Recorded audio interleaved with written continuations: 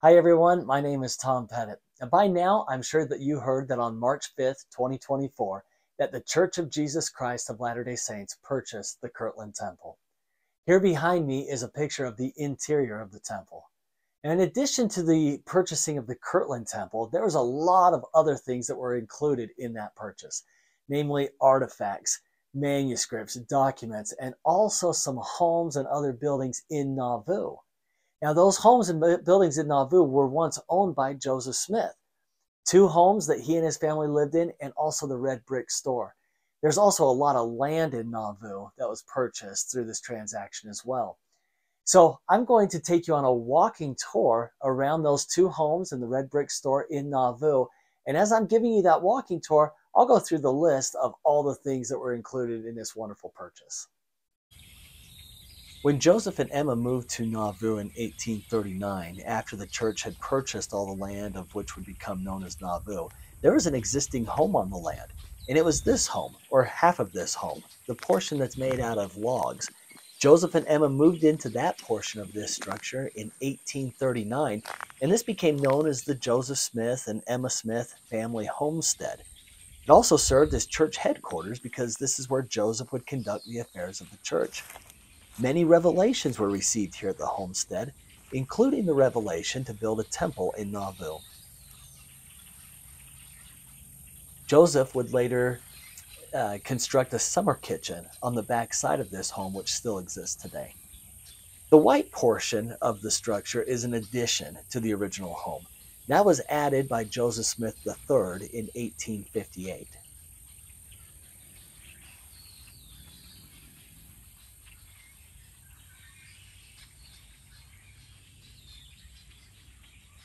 If we were to continue looking to the left, we'd see another white picket fence. Just the other side of that fence is the Smith family cemetery, but I'll walk you through that and give you an opportunity to see that as well. In August of 1843, the Smith family left the homestead and they moved across the street to that big, beautiful white home. That would become known as the Mansion House. Now, they'd moved there at the end of August of 1843. Joseph and Hiram would die at Carthage Jail in June of 1844. So Joseph only lived in this big white home for less than a year with his family. But Emma continued to live in the home until 1869. When the bodies of Joseph and Hiram were brought back to Nauvoo from Carthage, they would lay in state here in the mansion home. And on the day of the viewing, it's estimated that over 10,000 people filed through this home in order to pay their respects to the prophet and his brother. When their mother, Lucy Smith, entered the home on that day, she collapsed and she cried out, my God, why hast thou forsaken this family?" Later, she would recall, quote, "A voice replied, I have taken them to myself, that I might have rest." And then she continued on in her recollection, "As I looked upon their peaceful, smiling countenances, I seemed to almost hear them say, Mother, weep not for us, for we have overcome the world by love. We carried to them the gospel that their souls might be saved. They slew us for our testimony, and thus placed us beyond their power. Their ascendancy is for a moment. Ours is an eternal triumph." As we walk down the road, down towards a two-story brick building referred to as the Red Brick Store, I'm going to share with you a simplified list of some of the things that the Church of Jesus Christ of Latter-day Saints obtained through the purchase that they made with the Community of Christ on March 5th, 2024. Of course, they purchased the Kirtland Temple and all the things that go along with it. Here in Nauvoo, they purchased the Smith family homestead, which we just saw, the Mansion House, which we just saw, the Red Brick Store, where we're headed, and also the Nauvoo House. And with those structural purchases also came some historic artifacts, namely portraits, which were painted of Joseph and Emma in 1842. The original door of the Liberty Jail is also included in the purchase. Original manuscripts of 6 Doctrine and Covenant sections, 7 original letters written from Joseph to his wife Emma. A history of the church, the original documents which were written by John Whitmer. Joseph Smith's personal Bible, which he had numerous markings made throughout the Bible. As Joseph Smith worked on the translation of the Bible, there were 4 main manuscripts of the Old Testament, the original manuscripts, which were obtained through this purchase, as well as 5 manuscripts of New Testament translations. Joseph Smith's writing desk was also included in the purchase, as well as the following list: Nauvoo Temple Sunstone, 2 Nauvoo Temple Moonstones, the Nauvoo House Cornerstone, Joseph Smith's personal writing desk, Emma Smith's trunk, a rocking chair belonging to Lucy Mack Smith, 2 chairs that belonged to the Smith family, a walking stick, which Emma used later in her life, a sampler, a bowl, and 3 inkwells, which were used by the Smiths here in Nauvoo. In Kirtland, the Temple Visitor Center, or the Visitor Center, which was used by the Community of Christ for the Kirtland Temple, that building was also purchased, as well as 3 private residences there in Kirtland.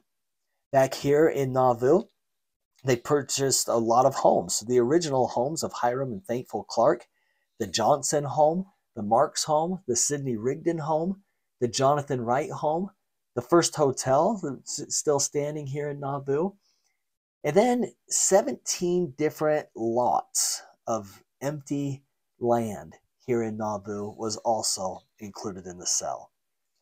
Now we get here to the Red Brick Store, and the Red Brick Store has quite a significant place in our church's history. On the main floor was a general store where dry goods were sold, but it was on the second floor where a lot of sacred historical events took place. I'm going to take you upstairs and show you around that main assembly room in the upstairs floor of the Red Brick Store. But a few of the things that took place in that upstairs room were the organization of the Relief Society on March 17, 1842. Here, before the Nauvoo Temple was completed, the Lord permitted Joseph to perform temple ordinances in this room. In addition to those sacred events, this is also where Joseph would meet with his presidency, the first presidency of the church, and also with the Quorum of the 12 Apostles. I can only imagine some of the things that they would discuss in those council meetings.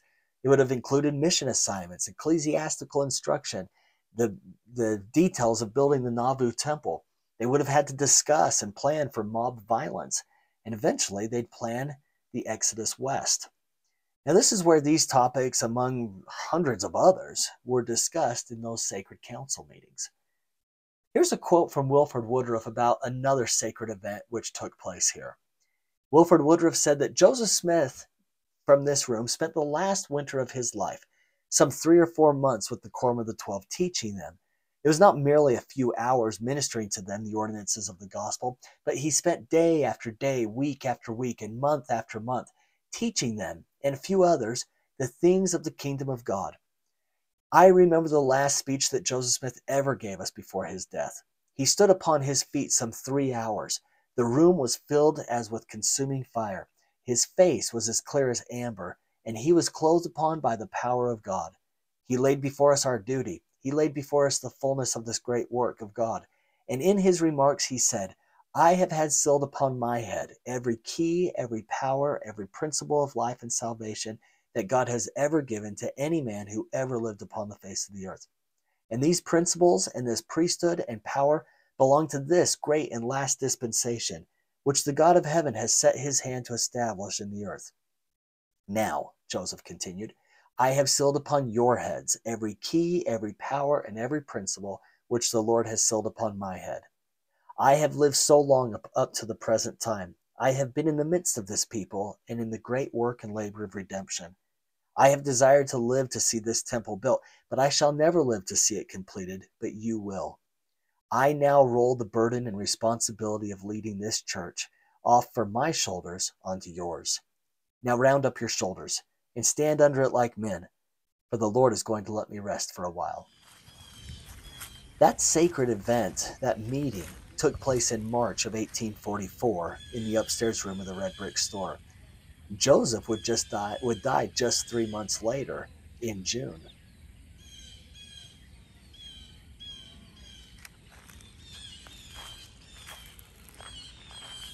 Now we'll walk down the road back to the Smith family cemetery. And as we do, I'll just let you listen to Nauvoo.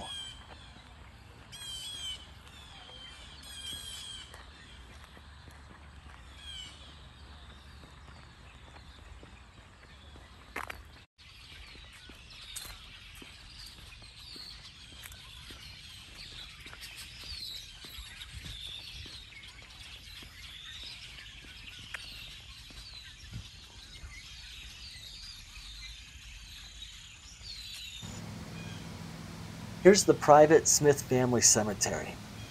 Most of those who are buried don't have grave markings. But I'll take you down and show you where Joseph and Hiram and Emma are buried. And as we take a look through this beautiful cemetery, I'll remind you of the testimony that John Taylor gave of the prophet Joseph Smith, as recorded in Doctrine and Covenants, section 135, where he said, "Joseph Smith, the prophet and seer of the Lord, has done more, save Jesus only, for the salvation of men in this world than any other man who ever lived in it. In the short space of 20 years, he brought forth the Book of Mormon, which he translated by the gift and power of God, and has been the means of publishing it on 2 continents. He sent the fullness of the everlasting gospel, which it contained, to the 4 quarters of the earth, has brought forth the revelations and commandments which compose this book of Doctrine and Covenants, and many other wise documents and instructions for the benefit of the children of men. Gathered many thousands of Latter-day Saints, founded a great city, and left a fame and name that cannot be slain. He lived great, and he died great in the eyes of God and his people, and like most of the Lord's anointed in ancient times, has sealed his mission and his works with his own blood. And so has his brother Hiram. In life, they were not divided, and in death, they were not separated."